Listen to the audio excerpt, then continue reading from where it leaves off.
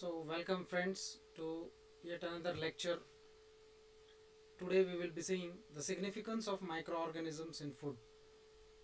But before that I would like to just clarify certain aspects of the syllabus in this unit. When you see the syllabus it may seem a bit confusing, but it is divided like this, what is there in your screen. The significance of microorganisms in food will be divided into 3 lectures from here onwards, and today's lecture is the first one, that is beneficial microbes. Next we will be seeing harmful microbes, and in that if you see spoilage, types of spoilage, food poisoning, types of food poisoning, in which your syllabus is restricted to 3 food poisoning aspects: botulism, staphylococcal infection and salmonellosis. These will be the parts covered in harmful microbes. A totally different topic of discussion will be food preservation, which will form the part of my third lecture, and thus here your unit will be completed. So today let us just see what are beneficial microbes, harmful and food preservation in subsequent lectures. So make that clear, see your syllabus, and this is the branching of the topics which I am going to discuss. Now, as I am saying, we will be discussing the beneficial aspects. Having said that, microbes, they have a beneficial aspect, harmful aspect, and as well as when it comes to harmful, spoilage, as well as those causing illness. But today I will touch upon the beneficial role only, and how the microorganisms in food. If you see on the screen, the left side, there is a mold and cheese is getting spoiled, and on the right side there are some bacteria which are shown, which are useful. So they are playing a significant role in both, in benefiting your body and your life systems, as well as damaging that, causing illness, etc. So the beneficial microorganisms and the not so beneficial organisms, they have their own role. As I said, we will see it one by one. The good and the bad of microorganisms, when you categorize it, the beneficial effects of a microbial activity is its fermentation. When a microorganism is fermenting some substrate, it gives rise to certain products which may be beneficial for us in long term. So cheese, yogurt, fermented sausages, wine, sauerkraut, probiotics, that is curd, etc. These are the beneficial effects of microorganisms when they are growing.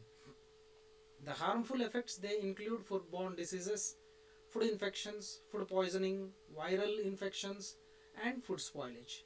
As I said just now, that will form the structure of my next lecture. So what is basically the role of microorganisms in preparing certain foods? Microorganisms, they are involved in the production of foods and beverages, and this is not something new. We Indians, or Asians as such, we have been practicing this as a tradition from a long time.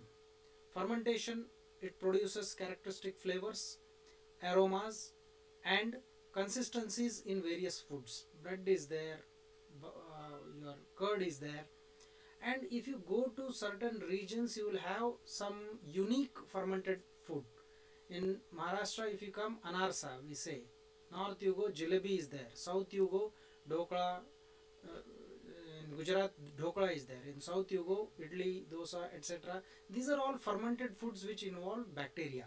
So they produce a characteristic flavor, regional flavor is there, aroma is there, and consistency of that food, which is very unique, what you can say, to the property of that food, the culinary value of that food. Not why only culinary value, the market value of the food is also very important.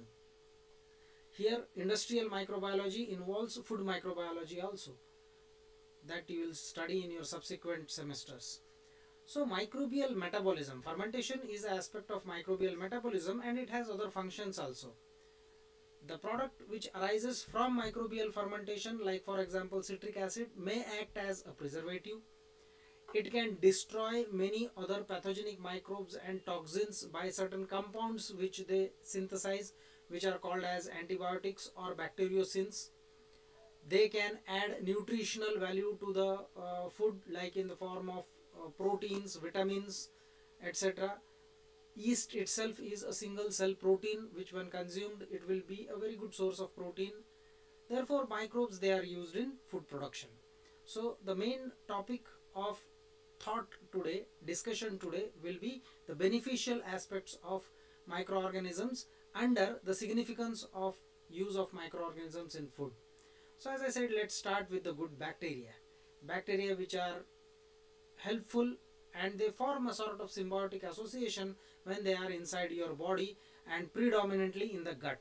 We call it as the gut flora. So for the colon, that is the gut, intestine, pro and prebiotics. Probiotics and prebiotics, these are the two terminologies which are in vogue today. The friendly bacteria for the fermentation, these are called probiotics. This is exactly reverse of antibiotics. Antibiotics are chemicals which kill the bacteria and therefore they have some harmful effects on the body. But when it comes to probiotics, they are pro to life. Pro means for life and they don't kill. The whole concept is that increase the number of good bacteria up to such an extent that all the bad bacteria will be automatically killed. So these friendly bacteria for fermentation of the food used are called as probiotics. And prebiotics is something which support the probiotic bacteria, that is fibers. The fiber in the food which allows the probiotic bacteria to grow. Foods for the colon health. You see, in time immemorial in the Indian culture, we have a tradition of ending our food with curd rice or at least 1 cup of curd. It is said in the scriptures, it is said that on the earth if there is nectar, Prithvi Varcha Amrut, that is on the earth if there is Amrut, nectar, it is curd, it is said, and it should be consumed in the end, at the last, at least 1 cup of curd. Why? Because when you eat it, in the intestine, lastly this curd bacteria will reside and they will be giving good health to your body. Foods for the colon health. Probiotic bacteria are live bacteria. When you eat a cup of curd or chanch, that is buttermilk, then that cultivates the good bacteria in your colon. It improves the intestinal microbial balance, and for that purpose curd is there, yogurt is there.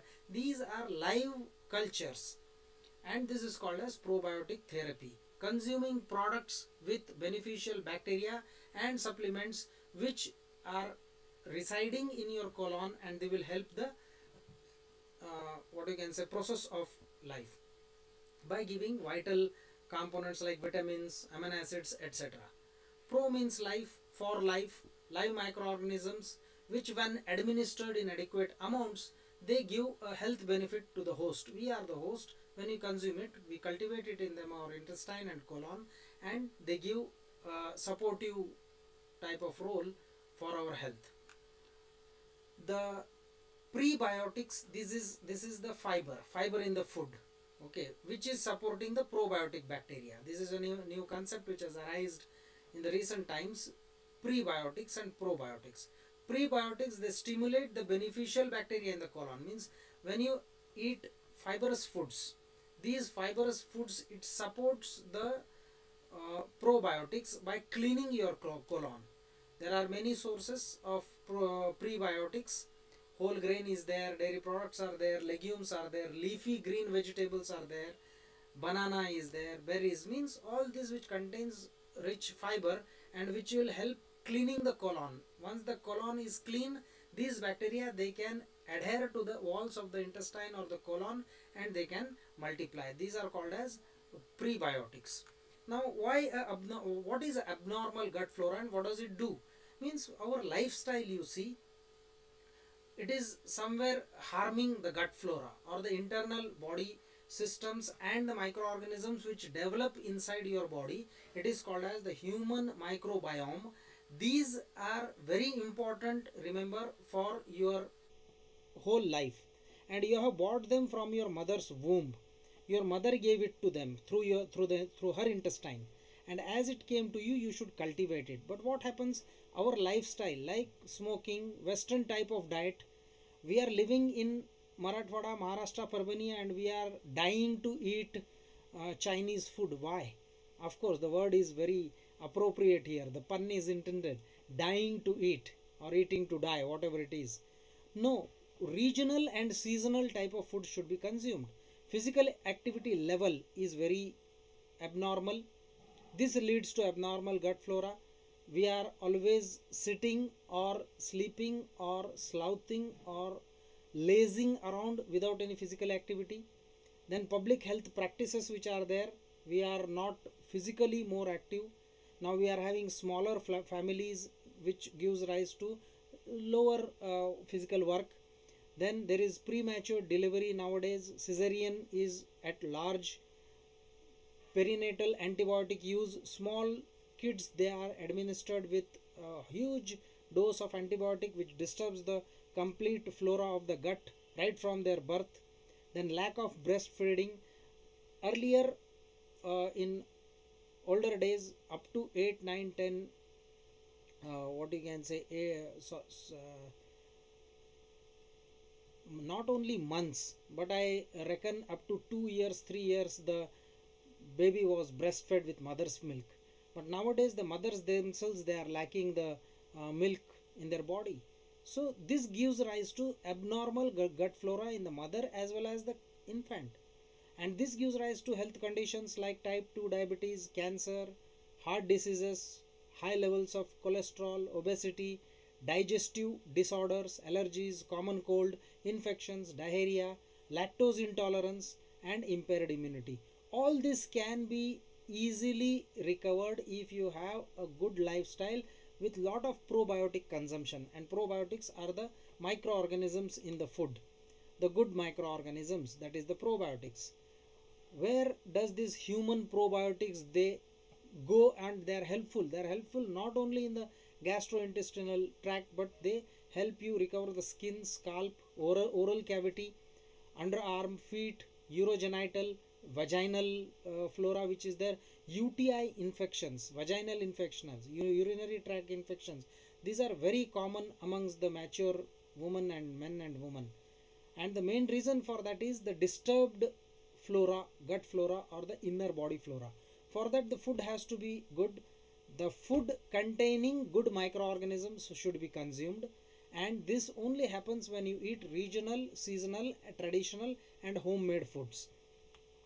So this is very beneficial, and the benefits which you can derive are increased tolerance to infection.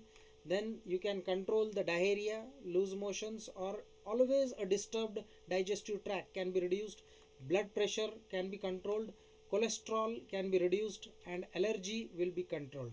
So all this will lead to a modulation of your immune system, means the immune system will become strong. Naturally, chronic diseases like cancer can be overcome when you have, this is not just going to the market and bringing something one and eating for one day. It should become a lifestyle. So that is the benefit of significance of microorganisms in food. So how does this probiotics act? Probiotics are bacteria, good bacteria, which help in the development of mucosal barrier. Means when you consume something, you have a mucosal system, all the slimy system right from nose, now the throat, even for COVID. The mucosal barrier is very important. Synthesis of vitamins are carried out by the probiotics. Metabolism of bile acids, which helps in controlling the pathogenic bacteria. Production of short chain fatty acids, which is good, that is the good cholesterol which is needed in the body. Reduction in pH in large bowel.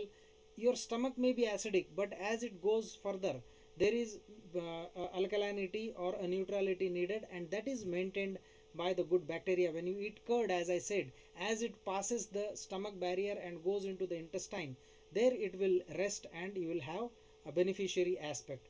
Immune system will be activated. There are a lot of probiotic products, no wonder, in the market nowadays with respect to the huge health benefits which it is promising. So dairy foods like beverages, yogurt, curd, kefir, probiotic ice creams are there. Cheese is one very good probiotic compound. And when you talk about the non-dairy foods, certain beverages, bars, chocolates, cereals, pizza, condiments, they are coming up with, but it is very difficult for layman or a common man to distinguish between the good product and the bad product. Everybody will say that we are a probiotic compound, but the production process is important. For that, the government regulatory authority is there, and all these details you can study when you come to postgraduate section. Anyway, there are dietary supplements also which are probiotic in nature, small medicines which are for small children, infant formula, drops, tablets, capsules, powders. All the pediatric medicine today, they are heavily loaded with probiotic products. And the clinical therapeutics also, means earlier what they used to do is that if you have acidity, then an antacid tablet was given. Not anymore. Antacid tablets are not given anymore. Probiotic tablets are given which contain live bacteria. When you consume them, that will be dispersed and bacteria will be present in your intestine or inside the body. So no wonder there is a rapid emergence of probiotics as a food. This is the biggest significance of microorganisms in food, probiotics. But probiotics is not all. There are many other types of microorganisms which help in producing good food, that I will be telling in the next slides. But the reported health benefits of probiotic bacteria which are found in the culture and dairy products, they include improved digestive absorption. When you eat food, that food needs to be absorbed, and that absorption is enhanced by the presence of these bacteria inside your body. Cleaning the intestinal tract, as I say, prebiotics. When you talk about prebiotics, that is fiber, it will be very playing a beneficial role in cleaning the intestine, and thus allowing the good bacteria to grow on the linings of your intestine. They increase the availability of vitamins, proteins, especially vitamin B, vitamin K, lactase, an enzyme which is responsible for breaking down the lactose. We do not have an enzyme for breaking down the lactose present in the milk, and we consume such huge amount of milk products, including the morning tea. When you consume it, you cannot digest it. Your body doesn't have the capacity to digest it. There are good bacteria which produce lactase, and they break it down, and then they provide the vitamins, proteins, amino acids, fatty acids and calcium to your body. Now, having said this all about probiotics, the significant aspect of microorganisms in food is not all about probiotics. It is much more bigger than that. If you see the various types of products which are regularly consumed internationally, you will see there are various microorganisms which are made to grow on different types of substrates like milk, wheat, rye, etc. If you see the table, internationally bread is consumed, and it is made by Saccharomyces cerevisiae, yeast and LAB, that is lactic acid bacteria. The substrates used are, when you say maida, it is nothing but refined wheat, rye and other grains are used. In Pakistan, naan is used. All Arab countries also, they use naan, and Saccharomyces cerevisiae forms a very important part of the fermentation of the dough of the naan using wheat flour.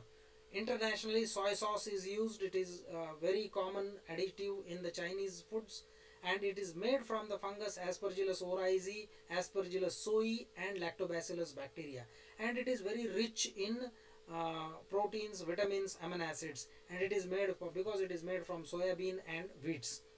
Cheese is an international product which is product of milk using lactic acid bacteria. Milk and milk solids by using Streptococcus thermophilus and Streptococcus bulgaricus, they produce yogurt. It is an international product. Yogurt is nothing but curd. Yogurt and curd are not different, but when you prepare curd, you don't control the type of microorganisms in the curd.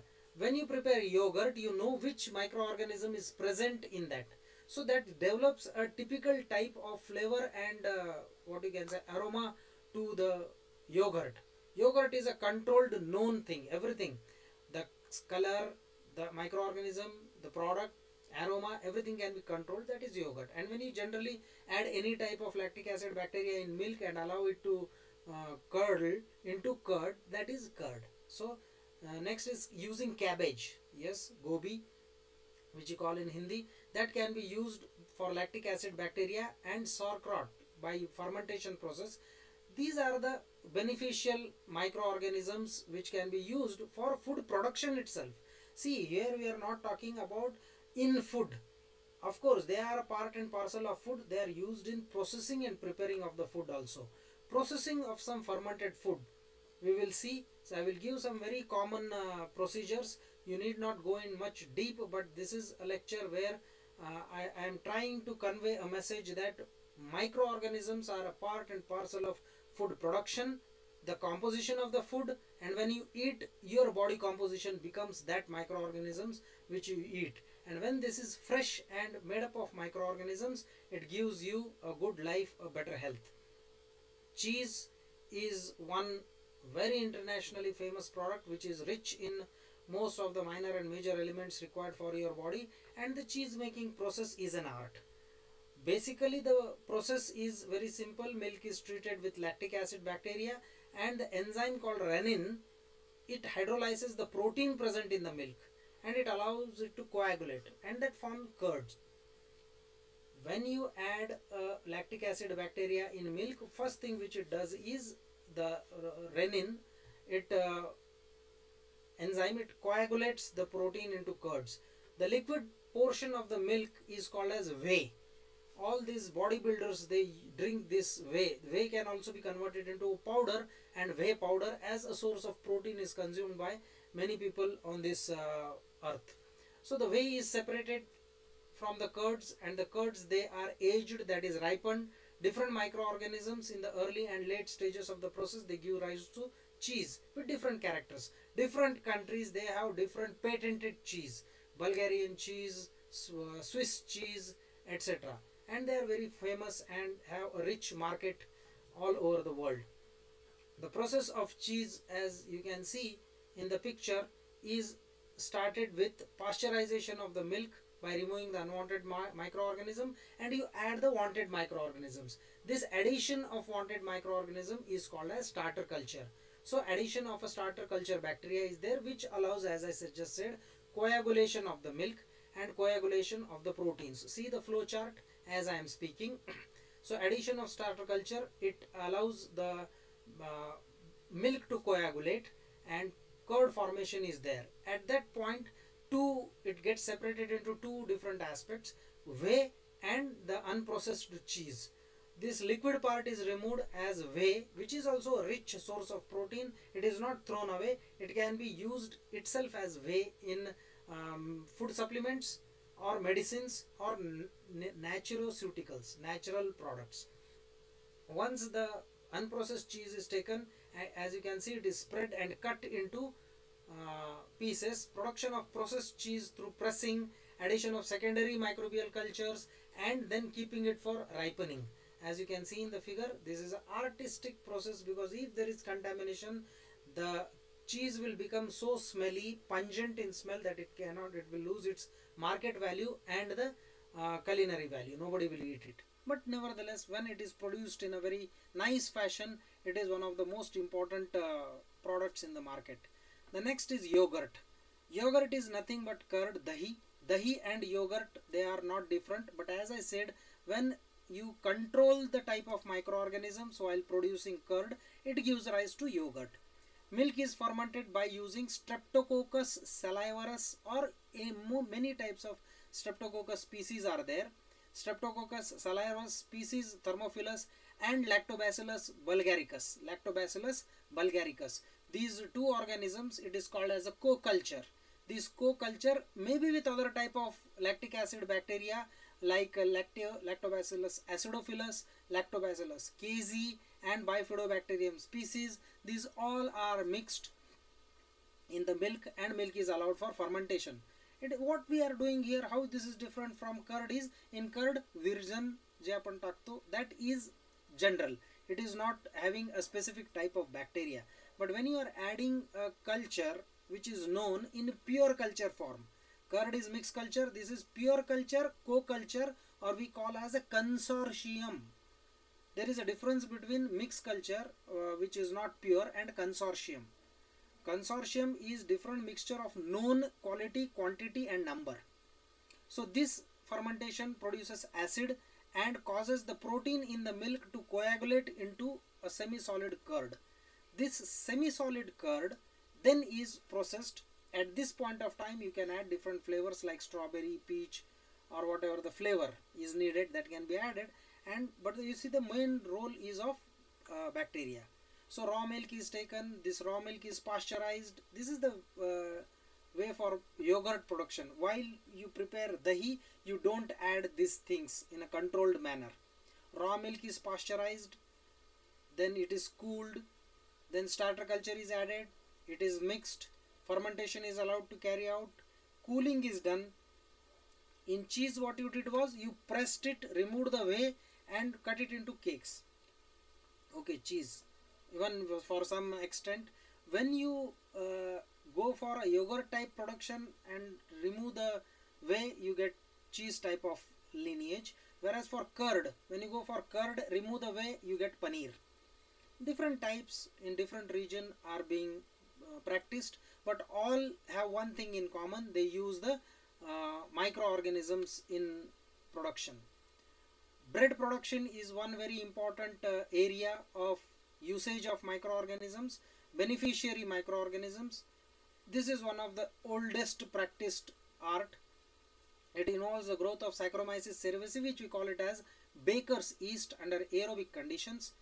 There is a maximum carbon dioxide production, and this helps in leavening the bread. The texture of the bread which is there, that is due to CO2 production, and CO2 is produced by Saccharomyces cerevisiae. See the importance of microorganisms. Other microbes, they are used to make special breads in different types of the country, sourdough bread, etc.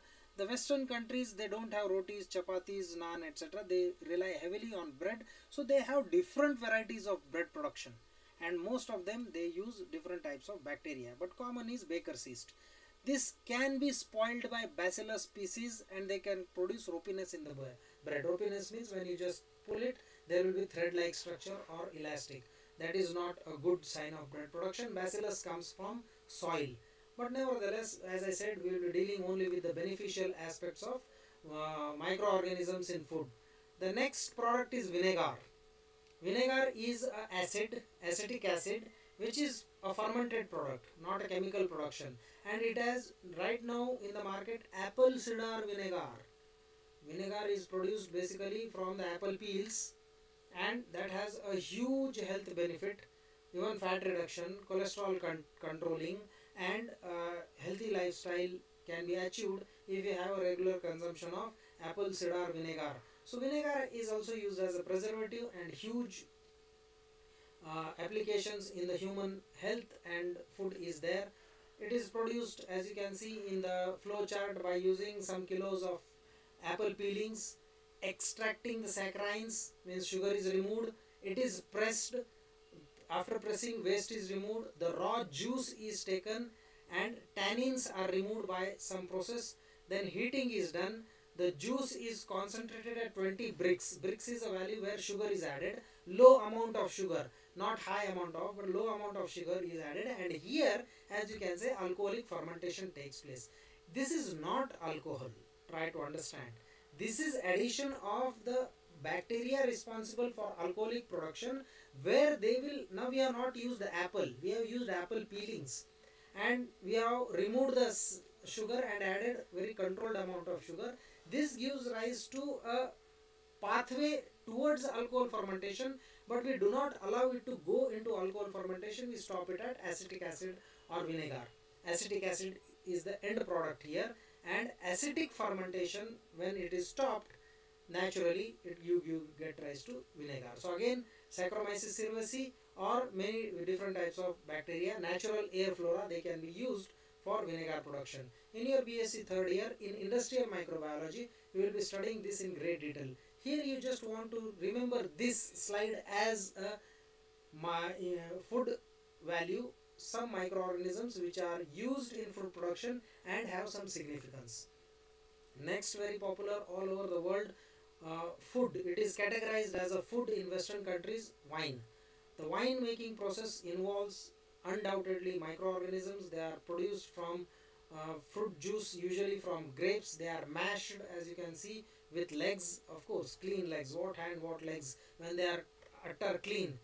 If you clean your legs just like your hands, the whole body weight can be used, only that is the purpose, nothing else. Doesn't have any bad value if you are crushing the grapes with foot, as long as your foot are as clean as your hands. Try to understand. So don't think much on that. It is a practice. They are crushed and it forms a must. For white wines, the white grapes are used, and for black wine or the red wine, the red grapes are used. It's also called as rose wines. And the process for production of wine is fermentation. It must undergo primary fermentation, where malolactic fermentation by bacteria in the must. Must is the crushed pulp of the grape. It is called as must, M-U-S-T. Not the English word must, but it is a must, which is pulp of the grapes, and bacteria are added. Saccharomyces cerevisiae is added. The difference between alcohol fermentation and wine fermentation is wine fermentation takes on for long duration, some couple of months to couple of decades. 10 वर्ष, 20 वर्ष, 50 वर्ष, 100 वर्ष. It can continue for 100 years also. As it ages, its cost increases. So secondary fermentation, that is aging, is the secondary fermentation. Primary fermentation is immediately malolactic fermentation by bacteria in the must, that is the pulp, converts the malic acid into lactic acid, and in secondary fermentation it is packed. Better vessels are kept airtight. These are put into barrels. These are called as casks, C-A-S-K, and they are made up of oak trees, oaken casks, and the vessel is kept airtight. These are stored in some deep chambers for long duration of time. What happens during this long duration? Proteins are broken down, particles, they settle down, they blend properly. Later on bottling is done and marketing is done. As you can see in the picture second below, down below, that is an oaken cask. It is made up of wood and all the liquor is poured inside it, and like that in chambers, in underground chambers, they are kept for long duration, for years together. So the basic flow sheet, if you see, preparation of a must by stemming or crushing of the grapes or other fruit, it can be done by foot, it can be done by machine. But traditionally it is used that if you use human hand and legs for crushing, it gives rise to a good culture of bacteria. Then addition of starter culture of yeast and bacteria is done. The fermentation of the must is carried out by the juice alone into wine. Then clarification of the wine is done by adding some chemicals, removing the particles, settling down, etc. The protein clarification, and then it is packed into casks, that is barrels, and kept for long duration for aging. So you can see the role of microorganisms in wine production. Similarly, the next beneficial aspect of microorganisms in food is beer brewing. Fermentation is a very huge and beneficial process. When fermentation goes on the right path, right chemicals are formed, biochemicals are formed, which benefit the human health. This beer is produced by fermentation of malted grains. Grains are taken, now as you call there as must, here it is called as mash. A mash is produced, that is a series of temperature changes, activates different enzymes by the test organism, and it produces desirable characters as well as fermentable sugars. In the fermentation tank, yeast is added. This is called as pitching, P-I-T-C-H, pitching, and again fermentation for 1 to 3 weeks only. This doesn't go for long. It has a very stipulated time, 1 to 3 weeks. It is fermented and then transferred into bottles and carbonated and then marketed. The process is somewhat limited and has huge fermenters. In the bottom, as you can see, long fermenters. These are recent fermenters. Beer fermenters are used. Barley is one of the most commonly used grains. It is moistened and germinated, producing enzymes which convert starch into sugars. Barley is then dried into malt, germination, and crushed to produce malt. Mashing the malt is the second step with adjuncts, that is additives, with warm water, and then here enzymatic activity generates more sugars. Solids are removed to produce wort. Wort is W-R-T. Wort is one of the important component of beer. Then addition of hops. Hops, H-O-P-S. Hops means some flower of specific dried flowers of specific plants. they are used to give rise to a typical flavor to the beer. Cooking of wort then is carried out to stop all the enzymatic activity. Flavor is extracted from the hop flowers, which kills the microorganism because of the heat. Then the hops are removed, yeast is added. All this is fermented into beer. Aging is done for some few weeks, then filtering, pasteurization, and marketed as beer. This is all about the beneficial aspects of microorganisms. Our next topic should be the role of microorganisms in food spoilage, but that will form the next part of my discussion. As I said, the whole flow sheet is divided of your syllabus from here onwards into 3 lectures. Today we saw the significance of microorganisms in food. In that I talked about the beneficial microbes. Now the second aspect of significance of microbes in food is harmful microbes. And totally third topic is of food preservation, where we have to preserve the beneficial microbes, and food preservation will do 2 things. It will preserve the beneficial microbes and it will not allow the harmful microbes to come. So that will be my third lecture. But in our next lecture, now here onwards, we will be seeing the harmful microbes, the spoilage types, food poisoning types, etc. So I hope you understood what I wanted to say. As I say, I repeat again, listen to this lecture once again. If you did not bring a pen and paper today, as I doubt, listen it, rewind it, pause it when I am speaking, don't read. When I am not speaking, pause it, read the slides. So read first, listen second. When you listen, think about the slide, and having done both this, pause again and take down the notes. So that's all for the significance of microorganisms. Thank you. We'll meet again for studying the harmful microorganisms.